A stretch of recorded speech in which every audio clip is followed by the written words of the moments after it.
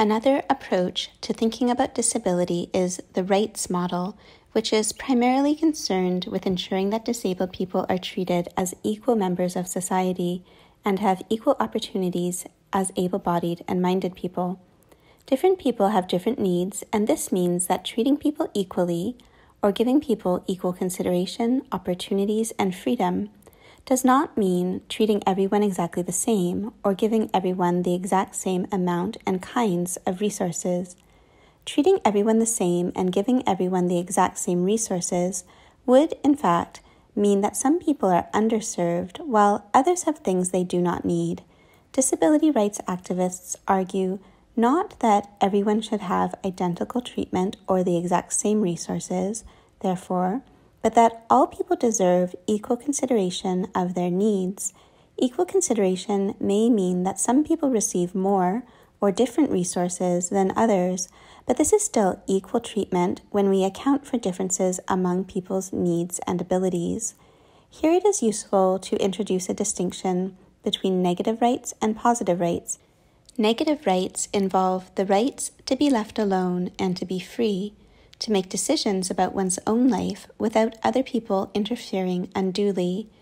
Within the context of disability rights, negative rights entail such things as not being placed in an institution against one's will, or not being subjected to a medical treatment that one does not consent to.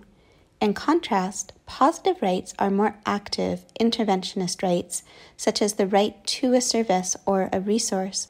For example, in order for disabled people to be fully and equally integrated into society, they may need particular services or resources that non-disabled people don't require. For instance, Jane's partner, Fiona, is able-bodied, and so she gets to school by riding her bicycle in the fall and getting a ride from a friend in the winter. In contrast, in the winter, Jane needs a wheelchair-accessible vehicle to get to school, and the public transportation system in Edmonton is required to provide this. Public transportation buses have ramps, a kneeling front entrance, flip-up seats for passengers with mobility devices, accessible stop request buttons, and a bus hailer kit for people with visual and cognitive impairments. While Jane needs an accessible vehicle to get to school, other disabled people may need a personal assistant, a seeing eye dog, or, like Peter, they may need ASL interpretation. Having the transportation one needs to get to school and the assistance and interpretation one needs to get an education are all positive rights for which disability activists have fought. It is important to stress that while Jane and Peter may need forms of assistance that are more conspicuous to the general public, this doesn't mean that Fiona, as an able-bodied person, is fully independent and autonomous, or even that she is more independent and autonomous than Jane. Indeed, none of us are fully independent and autonomous. On the contrary, in order for Fiona to bike or get a ride to school, she relies on the fact that someone has built bike paths between her home and the university, or that someone is driving the car for her. She relies on a bike mechanic to assemble her bike and fix it when it is broken, and she relies on a car mechanic to keep her friend's car running. Just like the accessibility features of the ETS buses are designed with bodies like Jane's in mind, Fiona's bicycle and her friend's car are designed with bodies like Fiona's in mind.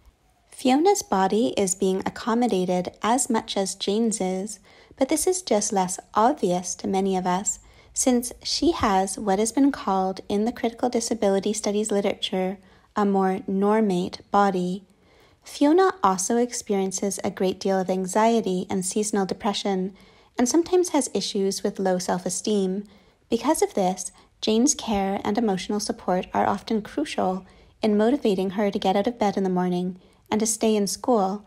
Like Fiona, all of us rely on other people and on other animals as well, in a myriad of ways, whether able-bodied or not.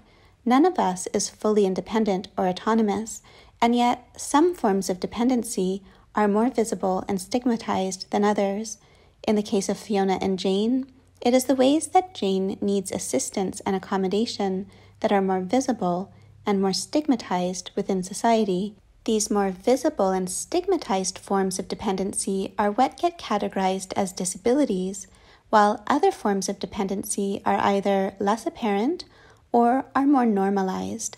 Positive rights, then, in the case of disability, are active measures that need to be taken for a disabled person to access the full integration into society that is their due. As disability rights activists have argued, it should not be understood as charity to provide disabled people with the assistance they need, since it is their right to be given this assistance as equal members of society.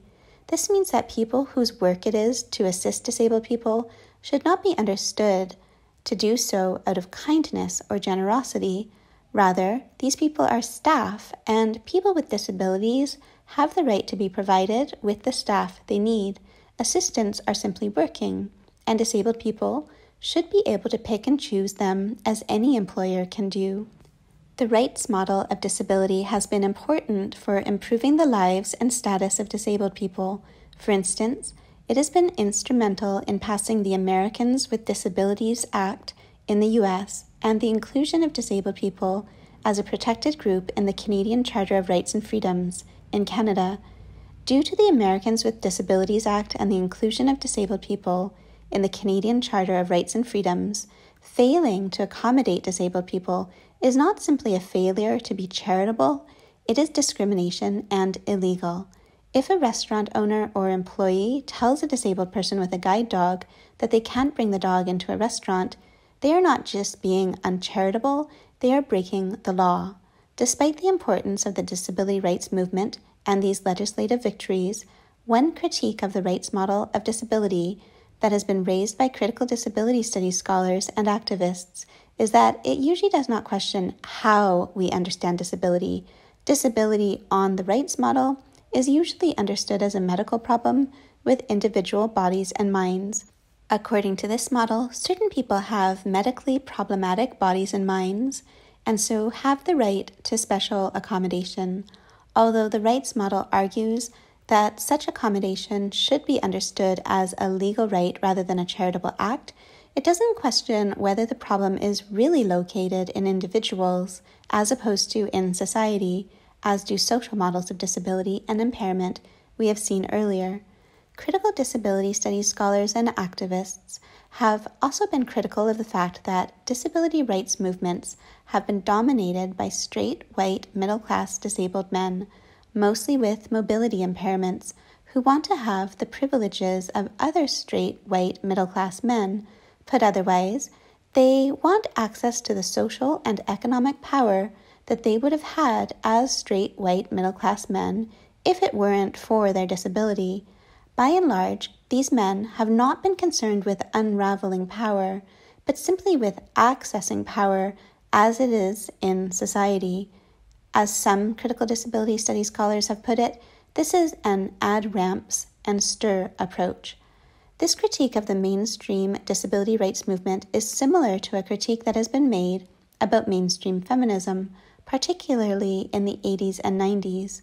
The feminist movement has historically been dominated by straight, white, middle-class women, and what they were fighting for was to have the same kinds of social opportunities and the same economic and political power that straight, white, middle-class men had.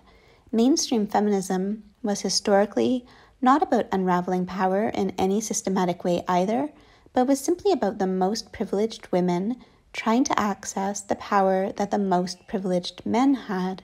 When these women spoke of women having equal rights with men, for example, they didn't mean that they wanted to switch their position with those of working-class white men or black men, which were arguably worse than their own situations.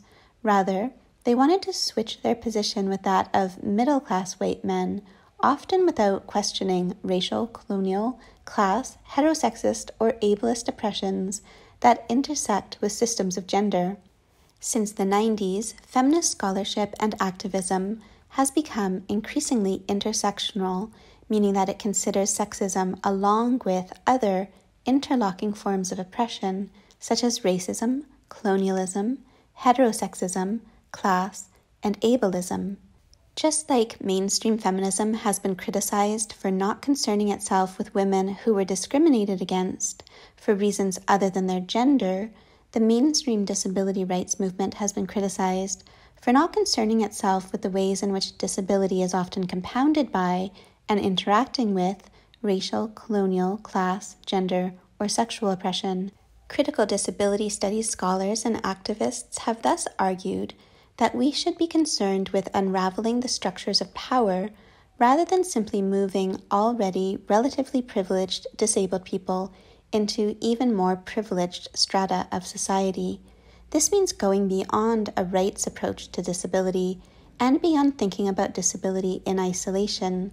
For these scholars and activists, what we need is an intersectional approach to disability, one that simultaneously attends to other aspects of social identity, such as socioeconomic class, gender, sexuality, race, and even animality, as these coexist and interact with disability. For example, it is important to think about disability and socioeconomic status or class together because the two are in causal relations. Poverty often entails poor health care or no health care, and may also entail malnutrition and stress. Undesirable, even dangerous jobs with high rates of repetitive strain and other injury, such as slaughterhouse and meatpacking work, are also done by poor people with few options, and thus poverty frequently leads to disability. Conversely, disability often means employment prejudice, and thus unemployment or underemployment, and thus downward mobility and poverty. While this gives a bit of a sense of how disability and class intersect and should be considered together, in the next several modules, we will consider further intersections of disability and socioeconomic status with gender, sexuality, race, and animality.